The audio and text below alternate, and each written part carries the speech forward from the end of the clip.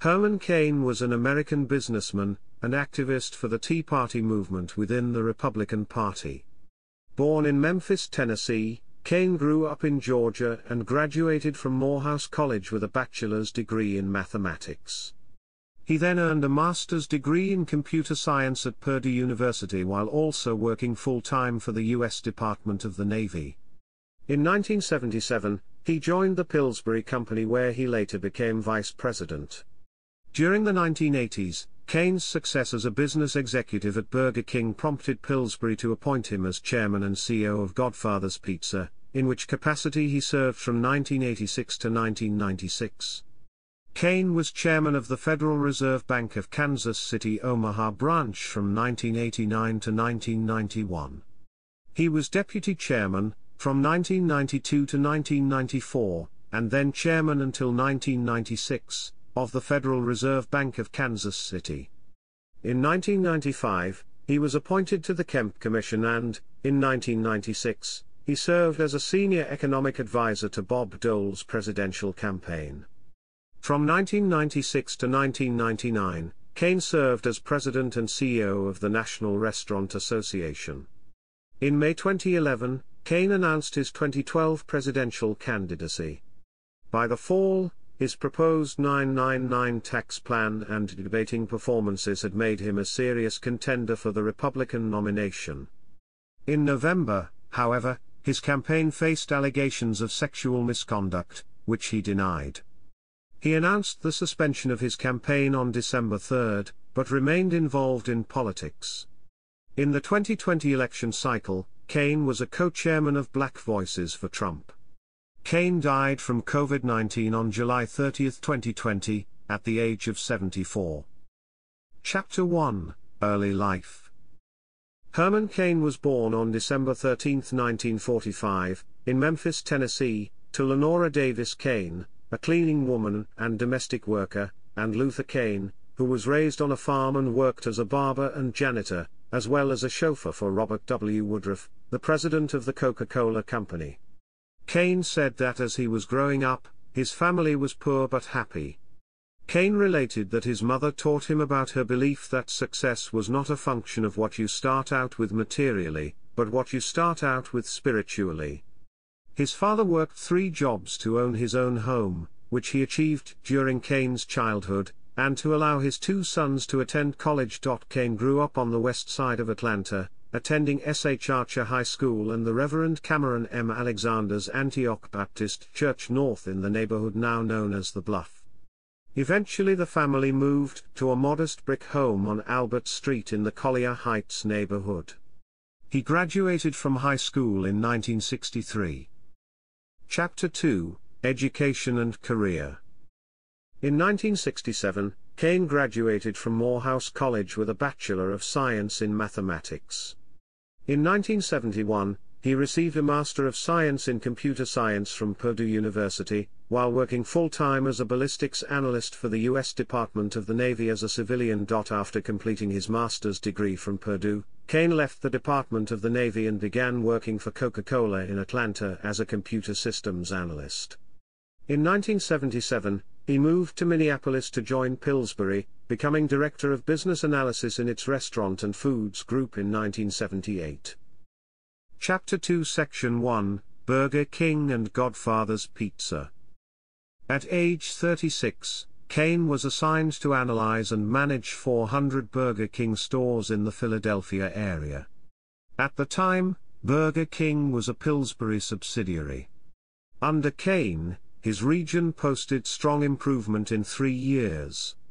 According to a 1987 account in the Minneapolis Star-Tribune, Pillsbury's then-president Win Vullin said, "He was an excellent bet.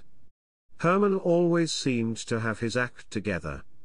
At Burger King, Cain established the Beamer program, which taught our employees, mostly teenagers, how to make our patrons smile by smiling themselves. It was a success. Within 3 months of the program's initiation, the sales trend was moving steadily higher. Cain's success at Burger King prompted Pillsbury to appoint him president and CEO of another subsidiary, Godfather's Pizza. On his arrival on April 1, 1986, Cain told employees, I'm Herman Cain and this ain't no April Fool's joke. We are not dead. Our objective is to prove to Pillsbury and everyone else that we will survive. Godfather's Pizza was performing poorly, having slipped in ranks of pizza chains from 3rd in 1985 to 5th in 1988. Under Cain's leadership, Godfather's closed approximately 200 restaurants and eliminated several thousand jobs, and by doing so returned to profitability. In a leveraged buyout in 1988, Cain, Executive Vice President and COO Ronald B. Gartland, and a group of investors bought Godfather's from Pillsbury.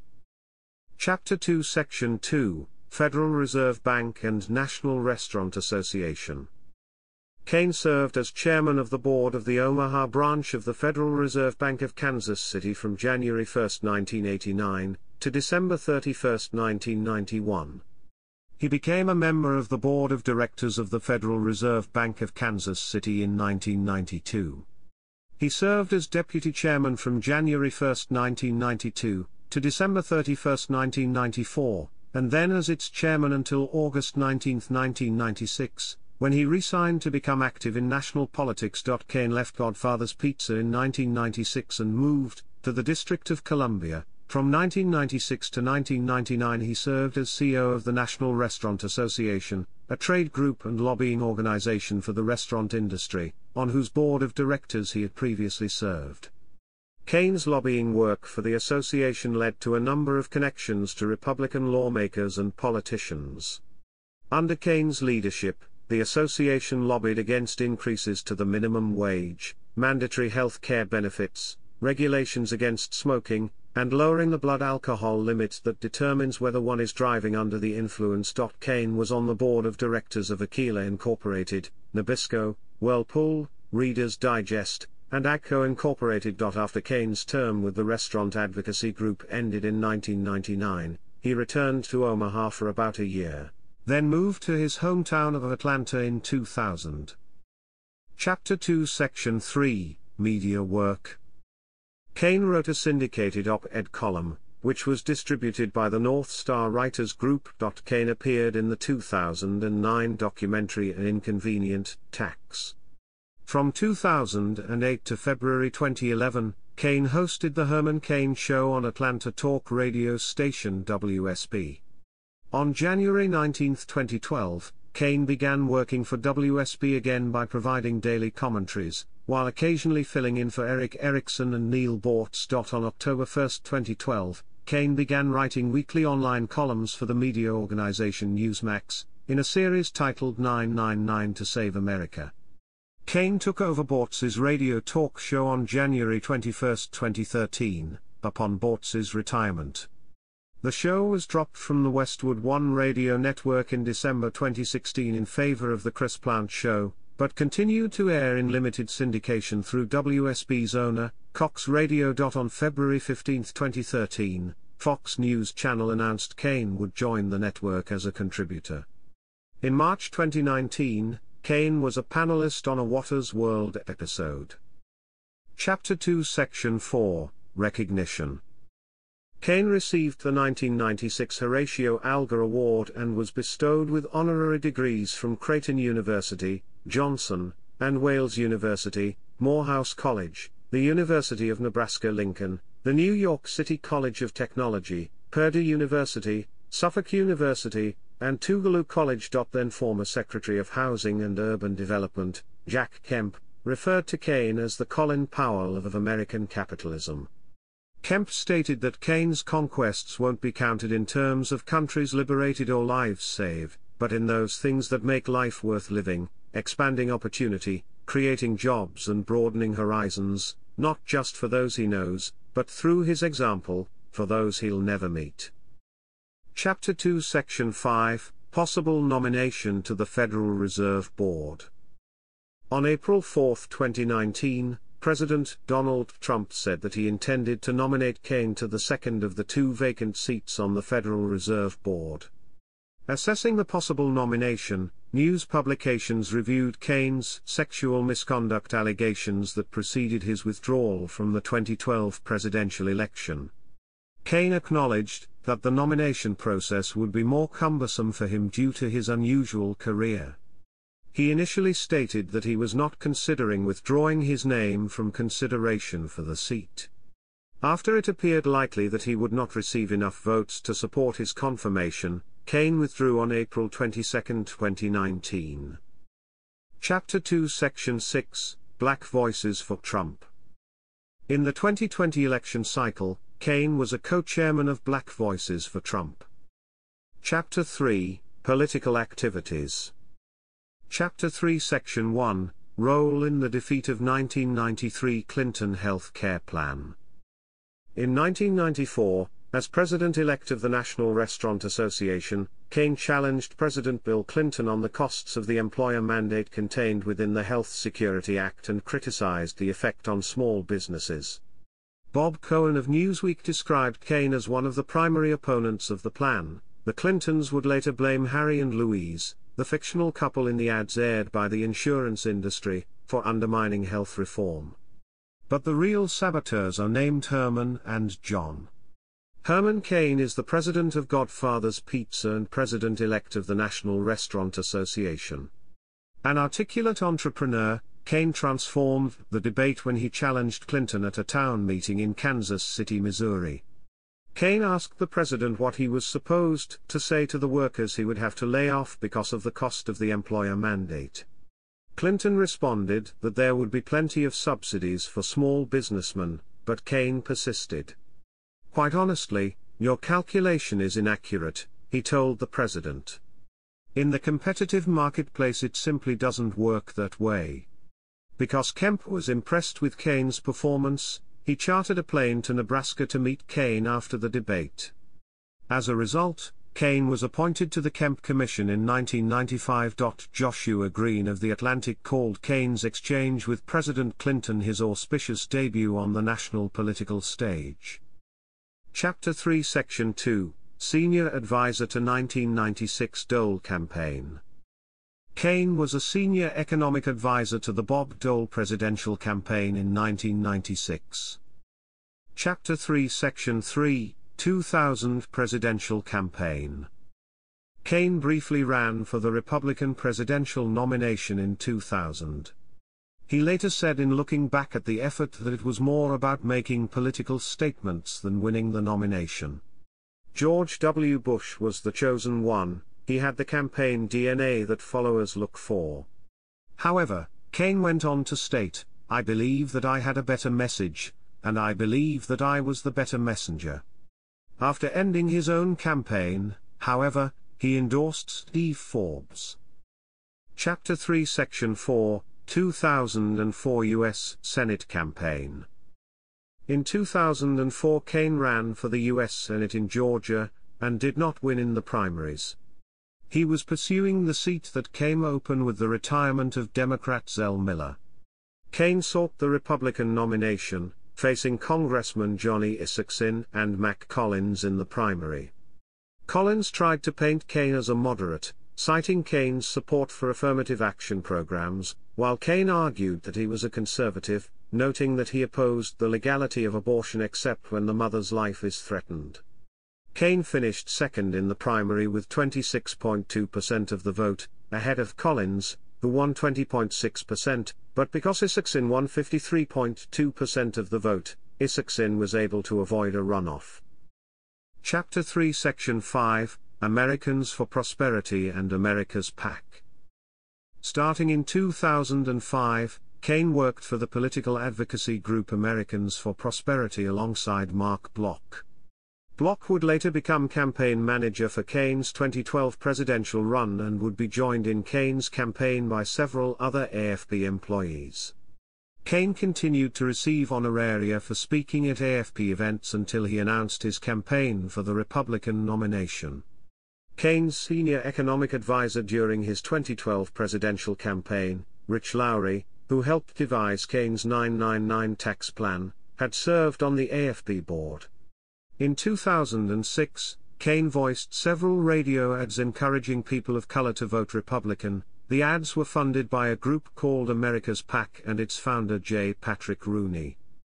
Chapter 3 Section 6, 2012 presidential campaign. A Tea Party activist, Cain addressed numerous Tea Party rallies in 2010. Following the 2010 midterm elections, Cain announced his intentions to run for president in December 2010, stating that there was a 70% chance that he would attempt to seek the office. Later that month, he was the surprise choice for 2012 GOP nominee in a RedState.com reader poll. Cain announced the formation of an exploratory committee on January 12, 2011, before formally announcing his candidacy on May 21 in Atlanta. Chapter 3 Section 6 Subsection 2 Straw Poll Victories. Cain's addresses to conservative groups were well received, and in late September and early October 2011, Cain won the straw polls of the Florida Republican Party, TCON, and the National Federation of Republican Women's Convention. My focus groups have consistently picked Herman Cain as the most likable candidate in the debates, said GOP pollster Frank Luntz. Don't underestimate the power of likability, even in a Republican primary. The more likable the candidate, the greater the electoral potential. Chapter 3 Section 6 Subsection 3999 Plan. In July 2011, an advisor suggested that his campaign's tax policy plan be called the Optimal Tax, but Cain rejected the name, saying we're just going to call it what it is, 999 Plan. The plan would have replaced the then current tax code with a 9% business transactions tax, a 9% personal income tax, and a 9% federal sales tax. During a debate on October 12, Cain said his plan expands the base, arguing that when you expand the base, we can arrive at the lowest possible rate, which is 999.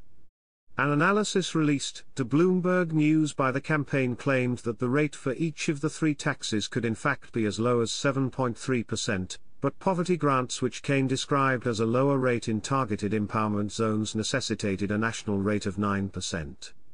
Paul Krugman criticized the plan, saying it shifts much of the current tax burden from the rich to the poor. Arthur Laffer, Lawrence Kudlow, the Club for Growth, and Congressman Paul Ryan spoke favorably of the plan. On October 21, Cain told a crowd in Detroit that the plan would be 909 for the poor, saying that if you are at or below the poverty level, then you don't pay that middle 9 on your income. Cain's 999 plan attracted skepticism from his fellow candidates at numerous Republican debates. Chapter 3 Section 6 Subsection 4 Sexual Harassment Allegations and End of Campaign. In late October 2011, Politico reported that Cain had been accused by two women of sexual harassment and misconduct during his time as CEO of the National Restaurant Association in the late 1990s. Two other women made additional harassment accusations later on. Cain acknowledged that the restaurant organization made financial settlements to the complainants. Two of the four women came forward publicly, Sharon Bialik and Karen Kraushaar. On November 28, 2011, Cain asserted that a woman named Ginger White claimed to have had an affair with him and that the allegation was not true. In an interview with White, which aired on the same day, she stated that the affair lasted 13 years and ended right before Cain announced his presidential campaign. On November 30, 2011, Cain denounced the allegations of sexual harassment and adultery at an event in Dayton, Ohio. On December 3, 2011, Cain suspended his campaign. The sexual harassment claims were widely considered responsible for the sharp drop in his poll numbers. According to a Pew Research Center report on December 21, 2011, Cain was the most covered candidate among the Republicans during that year. Chapter 3 Section 7, Cain's Solutions Revolution. On January 4, 2012, Cain announced the Cain's Solutions Revolution. Cain's stated goal was to get commitments from members of Congress to support the 999 plan before the 2012 elections. Cain stated that he started a new movement because the biggest comment I got when I ended my candidacy was to keep 999 alive. That's what this is about, and I'm going to keep it alive with what I'm calling Cain's Solutions Revolution. In order to promote this movement, Cain employed both a bus tour and a new website. New York Magazine stated, it's Cain's earnest effort to keep 999 alive and focus on solutions. On January 20, 2012, Cain spoke at Stephen Colbert's Rock Me Like a Herman Cain, South Carolina primary rally. The Huffington Post reported the crowd size was between 3,000 and 5,000 people. It was described at the time as the largest campaign rally so far during this GOP presidential primary season. Chapter 3 Section 8, State of the Union Response. For President Barack Obama's 2012 State of the Union address, the Tea Party Express chose Cain to give its second annual response. After Indiana Governor Mitch Daniels gave the official GOP response, Cain delivered his speech at the National Press Club. The speech was streamed live on the Tea Party Express website. Cain referred to Obama's address as a hodgepodge of liberal ideas, adding that there were no big ideas that would impact job growth and no big ideas that would stimulate economic growth in this country. Chapter 3 Section 9, Call for a Third Party. Although Mitt Romney was endorsed by Cain on May 15, 2012, he would eventually lose the general election to President Obama. Cain then told Brian Fisher that the Republican Party no longer represented the interests of conservatives in the United States and that it did not have the ability to rebrand itself. He asserted that a legitimate third party would be needed to replace it.